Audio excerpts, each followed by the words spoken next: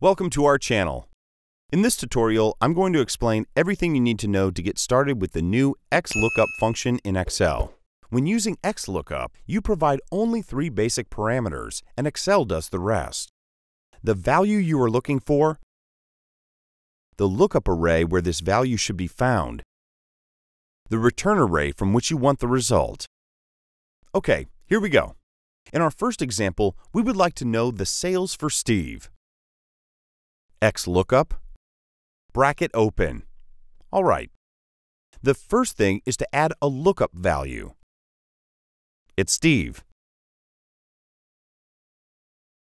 Now select the range, which contains salespersons.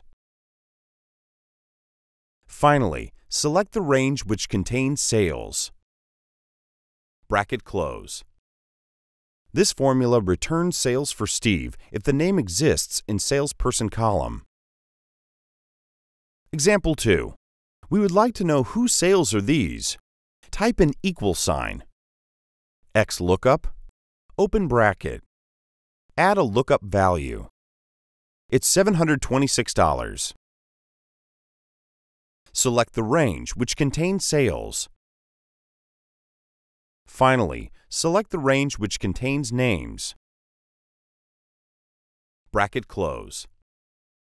The formula returns the name if the name exists in salesperson column. Example 3. We would like to know who has this much profit. Type an equal sign. XLOOKUP, open bracket. Add a lookup value. It's $611. Select the range which contains profit. Finally, select the range which contains names. Bracket close. This formula returns the given name if the value exists in the sales column. Example 4. We would like to know who has the least in sales. XLOOKUP, open bracket. Add a lookup value.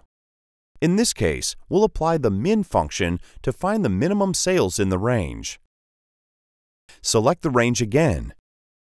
Finally, select the range which contains names. Bracket close. Example 5. We would like to know who has the most sales. XLOOKUP, open bracket. Add a lookup value. In this case, we'll apply the max function to find the maximum sales in the range. Select the range again. Finally, select the range which contains names. Bracket close.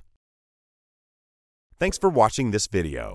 If you want to learn all about Excel, visit our website and subscribe to our channel.